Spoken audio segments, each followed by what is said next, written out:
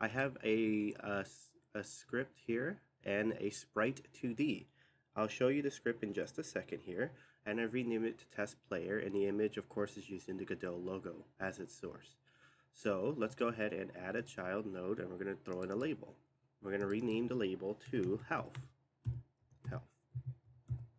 Okay, so before we dive in, it doesn't have to be all caps. Let's look at what I have. I have a variable that's called health, and it's equal to 3.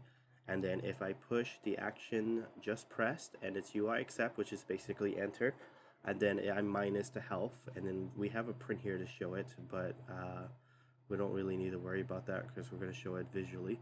And then of course if health equals 0 or is less than, then we just delete the node here. So let's go ahead and display the actual health. So we're going to do a script here, create, and then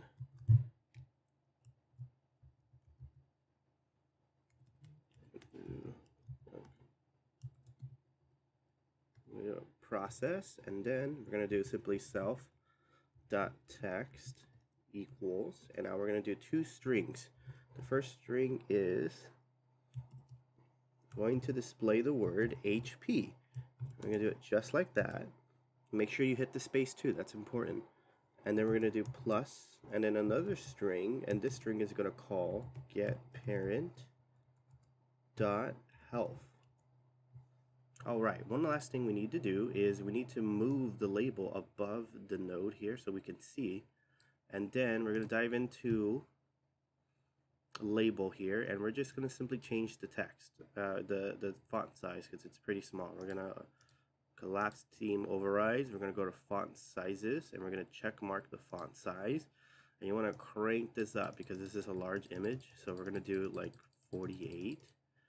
Actually, you know what, we could just simply type in 50 here, and that should be ideal. So now let's go ahead and view it. I have a regular 2D, I have a regular node scene, and in it is inherit is our test player. He's in the middle of the screen, and then if we hit play, voila, we can see his health, HP, and then it's 3. And if we hit enter like the script I have, it simply minuses the health. And voila, when we get to 0, he's dead.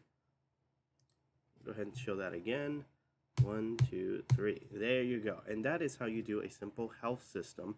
This is ideal for like prototyping or even game jams.